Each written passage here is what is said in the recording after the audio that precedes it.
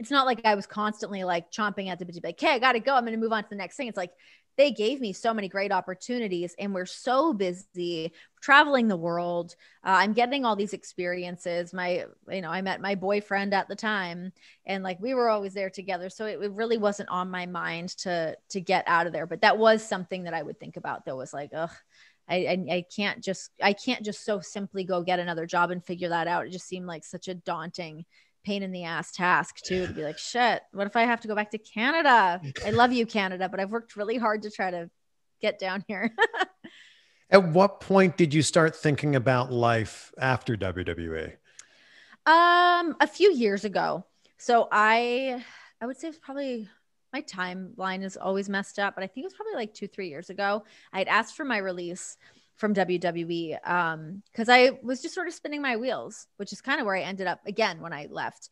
But I had been spinning my wheels. It felt like there really wasn't much else for me to do there. I've been doing all the backstage interviews, hosting a bunch of different network shows, been doing commentary and coming off of commentary.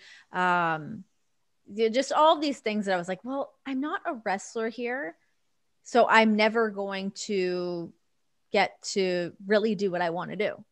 I work for a wrestling company and I'm not a wrestler. So the things that I want to do career wise, I might not be able to actually achieve those here. So I'd asked for my release and they would not give me my release, which ended up being a good thing because, yeah, it was like this whole drawn out process where I was like, I think I'm leaving. And it was like, oh my God, I remember the day that I was like, I'm going to do it. I'm going to go into the truck and ask for my release and try to get out of here. And I was like, I grew my fucking big boy balls out and I was like, here we go. I'm going to do it. And then like the next week, they're like, yeah, about that. You're actually not leaving. And I was like, oh, I didn't know it could work like that. How much time did you have Okay. left on your contract? Maybe like a year. Think about a year.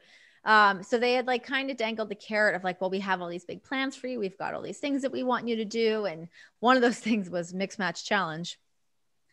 Um, but then, ultimately it led to me being able to do commentary and getting to put that feather in my cap. So had I actually have left that first time, I don't think that my time there or my career there would have been what it is now. I mean, obviously it wouldn't have. Time has been spent and more important things have been done, but I'm glad that the time that I spent there that I was able to really like knock off some like big bucket list things.